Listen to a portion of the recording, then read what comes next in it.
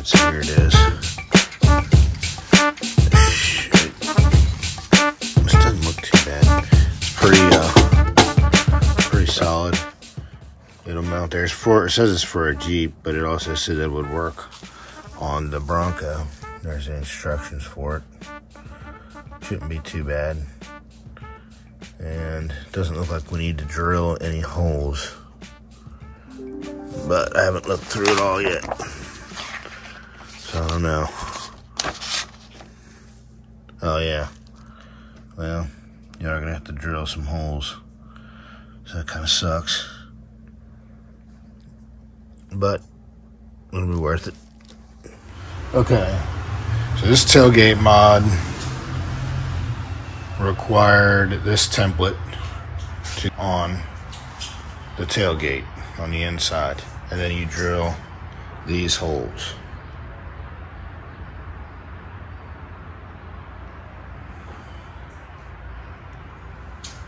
So I pre-drilled a little tiny hole just to hold the bigger drill bit in place, so I wasn't scratching it all over the damn place. And here's the drill bit I used. Went through it pretty quickly. Not an issue. Another thing to note is that the actual size was a 23/64. The instructions are all here. It shows you everything to do. But now I gotta use the nut cert tool and get those nuts put in there. Okay, so the nut cert tool that I'm using I got from Rough Country. See if I can open it. So here it is. Nut cert toolkit. See what it comes with. And looks like it has instructions on how to use it.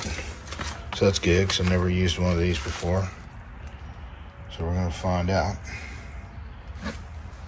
But this is the tool here.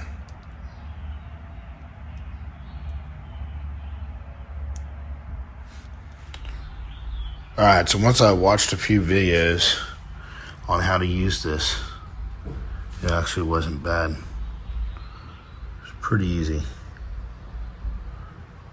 to add those with this tool. Just get on YouTube, find a video on how to use a nut cert. Once you learn it, it's pretty easy. This thing will come in handy big time.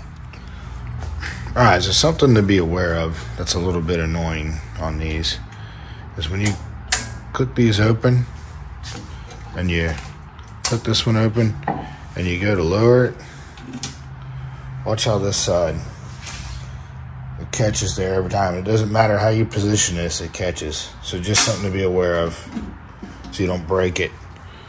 Make sure that you don't just slam it down. Make sure you're keeping an eye on that side. For some reason that side, it must be this wire. Maybe once it loosens up, it won't do it. I don't know. Or maybe I did something wrong. I don't know. Yeah, I might be off a little bit. See the gap there and there? That's alright. The finished product. Really, once you figure out what's going on, it's not real hard at all to do. And then this just flips up and it's got little hinges right here that you click around on each side.